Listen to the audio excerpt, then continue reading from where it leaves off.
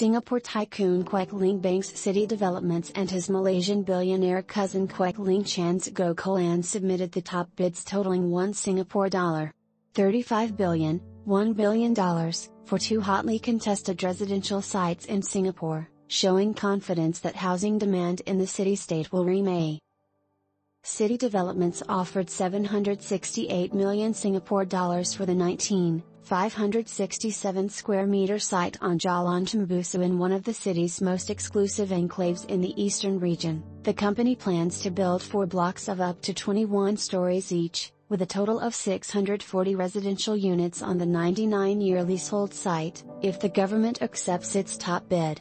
GuocoLand, in partnership with Intrepid Investments and Teed Residential, which are linked to Quek's Hong Leong Group, submitted the highest bid of 586 Singapore dollars. 6 million for a 136 square meter plot in Lentor Hills Road in the northern part of Singapore.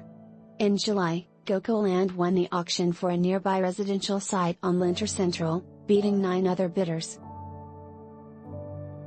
The first 2 state land auctions of the year drew a total 14 bids, with 8 contesting the Jalan Tembusu site and 4 bidding for Lentor Hill, as developers continued to replenish their land banks despite the property cooling measures introduced by the government in December as housing prices climb.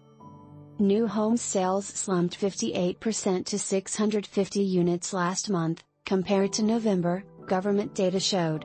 While there will be some headwinds on the back of the property cooling measures, we believe that the market remains well supported by resilient fundamentals such as an improving job market and strong. There remains genuine demand from first-time home buyers and upgraders, who are relatively less affected by the cooling measures. His optimism springs from robust demand for some of the group's projects. City Developments developed several projects in the eastern region including Amber Park, which is almost 90% sold, Quek said.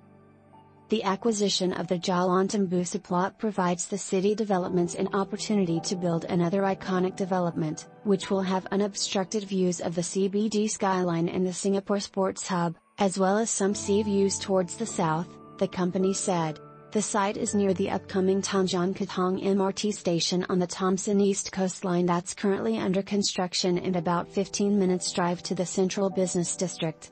In the addition to local home buyer market, Singapore remains an attractive destination to foreign investors due to